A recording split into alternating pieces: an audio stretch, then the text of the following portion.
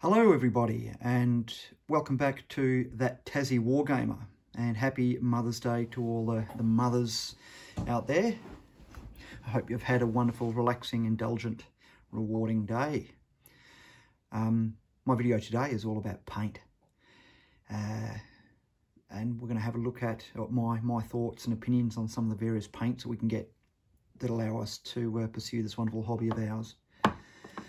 I'm 48, so I've been painting since I was a very early teen, probably about 10 or 11 maybe, when I had my first painting endeavours were, well, apart from plastics, unprimed FX plastics, my first real attempt was 15mm Essex War of the Roses miniatures that I'm now stripping back.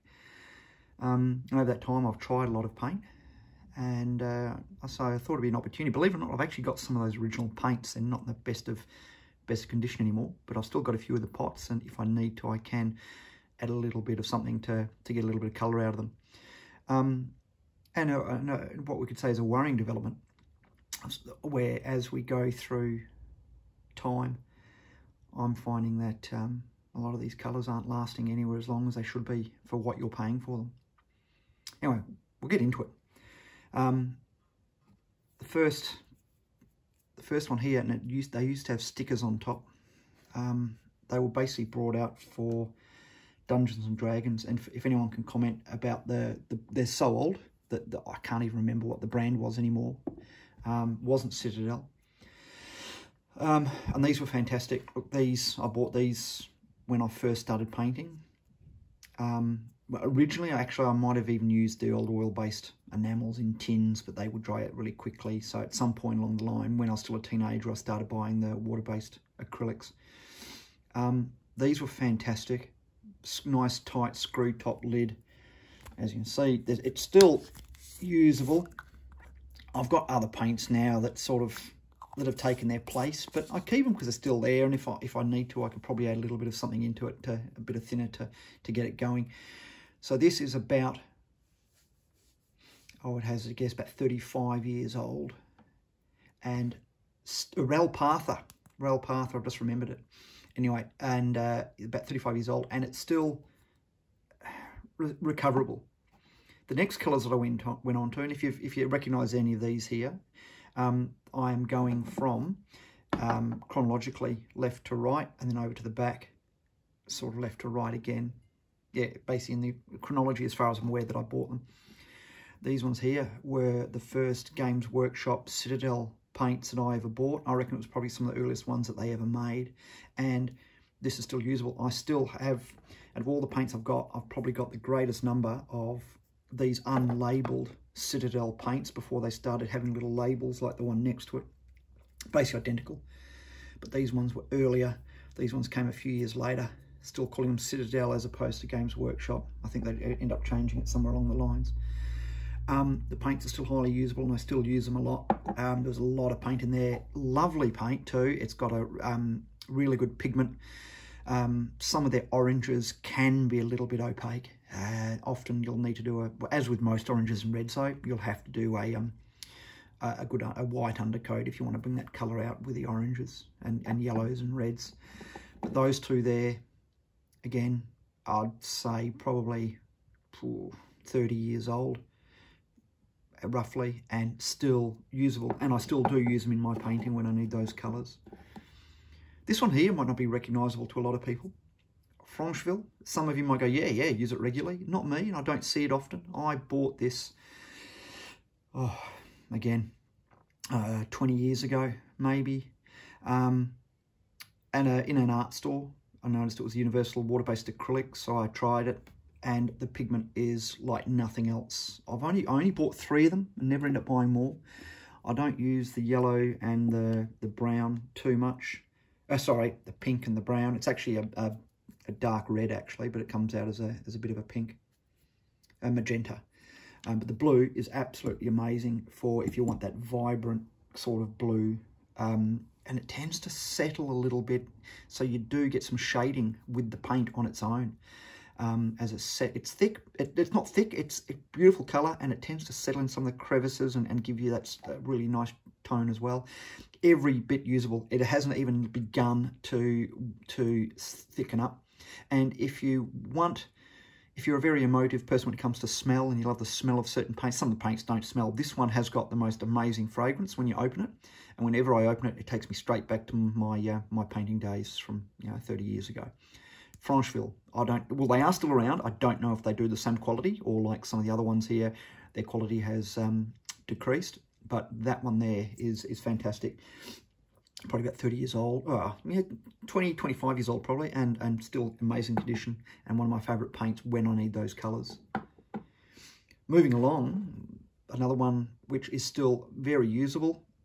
It was the same plastic pot. This is Citadel again.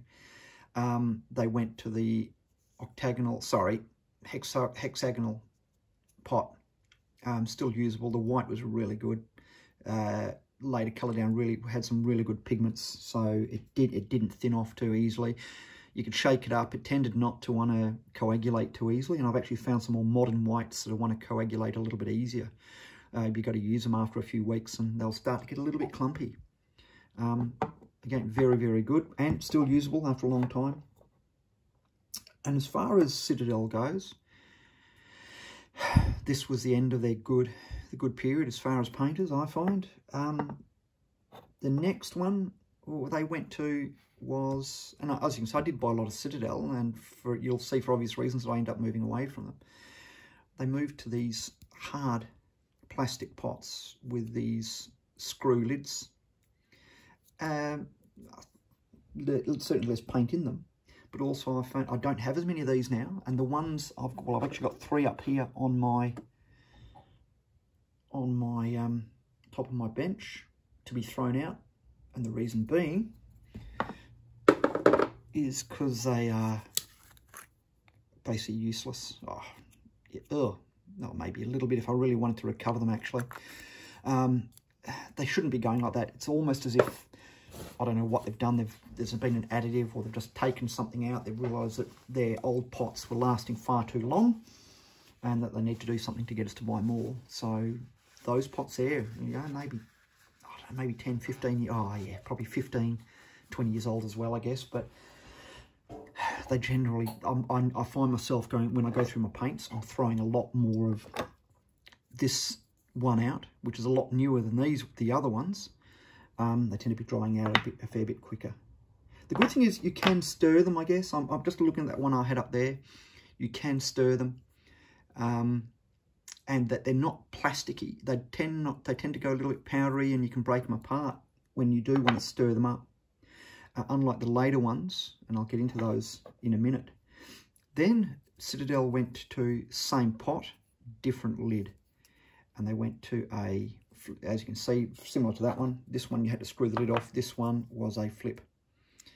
And I don't know, it just wasn't bloody airtight. I honestly found I've got some of these now. And they just, again, I've thrown a lot of these ones out because they were drying. Whether I haven't been doing it right, I haven't bothered putting ball bearings in, but I had been using water, and by this time I reckon I would have been using a wet palette, so I wasn't pot painting by then, so I wasn't putting an awful lot of, I wasn't leaving the pots open for a long time, but it didn't really matter. They seemed to, every time I would use them, they would look like they were starting to thicken up. That's the front row. Getting over to here, I love these, the squeeze pots. I've only ever found one that I've had a problem with in a squeeze pot, and that was Game Colour. That white went lumpy not long after I bought it. The rest of the colours I think are okay, but that white was a bit of an issue. In the other squeeze pots, so yeah, I bought Flames of War, which I think may have been Vallejo, if I remember right. Yeah, it was Vallejo. There was Model Colour. They're really good. I bought them when I started doing World War II, so they would be not too old actually, a bit over 10 years old. They're Vallejo as well. I just realised actually they're all Vallejo, but just all different. There we go. That's why the pots all look alike. Now that I'm paying attention, I can realise that they're all the same. And the other one, which I don't think is Vallejo, or no, probably wrong again, but yeah, it's Army Painter. This is a great colour. I tend to do all my skin base in that colour. But yeah, never had a problem. Doesn't go gluggy, stays as it should be. And that's the thing I like about the droppers, is you think about it, you're not introducing air to them all the time. You're squeezing a drop out, forces you to use a wet palette, or at least a palette. And then the lid goes back on. I think that's why we've got the longevity. More recently, probably last year, I was up at my local model shop and I went and bought a few different ones just to give them a try. I went and bought Model Master, glass with a tin lid. I went and bought Life Colour, plastic lid. Oh, that's another Model Master. And the reason I bought that one is I'm going to show you that in a sec. And I bought Tamiya glass with a plastic lid, all water-based acrylic. Now they're only a year old. I'm already finding this brown one is starting to thicken up.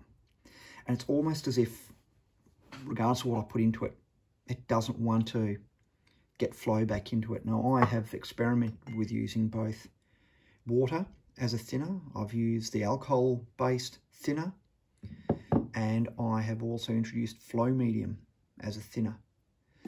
And I've done all sorts of experimenting, and I find with some of those, the older ones, I can introduce any of those and it will give me a really good paint again.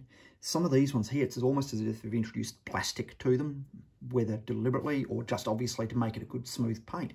But you can see with this one here, it's only a year old. Now it's going to call me a liar, but I was finding a really thick, very, very plasticky coating. Like you pull it off and it would stretch, almost elastic, which would indicate to me that they've got some type of, I don't know. It just seems a lot thicker anyway. It's a great paint. The black's not too bad. I really like working with it. It goes on really nicely. But out of those four, out of those three, the ones I bought more recently, I think Life Colour. I'm finding it's a beautiful paint. Don't need to water. It goes onto a wet palette. You don't need to mix anything with it. It's a perfect consistency. Really good colour. Really good pigment. Not perfect level of pigment. Not over the top. So that's really good. I don't know, I've tried it mainly with my World War II stuff, but it's a good one. So when I go back up, I'm going to be really focusing on Life Colour. Hopefully they're still around. I did read something the other day about Life Colour. Some people with Life Colour may be going under, but I hope not, because this one's really good if you get it in your local store. Oh, there is one more. You might all chuckle when you see this one. This is the last one I bought. This was not long ago. Bought it probably within the last 12 months because I needed some grey for my Germans. Storm Vermin. Was it Storm Vermin fur? These lids already, I don't know if you can see it. I'm sorry, accidentally rocking the camera there. But that paint, look at it, less than a year old. I've tried adding a little bit of water to it, a bit of thinner. It doesn't matter what it is. It's got a plastic consistency in the middle. No doubt, probably the next time I got to use it, it'll be unusable. So, knowing Citadel or knowing Games Workshop, it's almost a deliberate act. They went, people aren't buying them because they're lasting too long. What do? Let's make their bottles not airtight. Let's add some plastic to them so they coagulate really easy, so they have to keep buying our paints every 6 months. Or maybe that's just a cynic in me. This is the first video looking at our purpose-built, purpose-made hobby paints. The next video I'm going to do straight after this. Obviously my videos can only go for 15 minutes. If anyone knows how to extend it, let me know. But it won't let me upload a video more than 15 minutes long. So I'm going to stop it. When I come back, I'll be looking at some of the other colours we can get from the art stores. I love trialling. Some hit, some miss, some we just don't have the right consistency or the right colours. But some I've found some little gems amongst them. So when we come back, I'll be looking at the non-model specific paints. See you in a sec.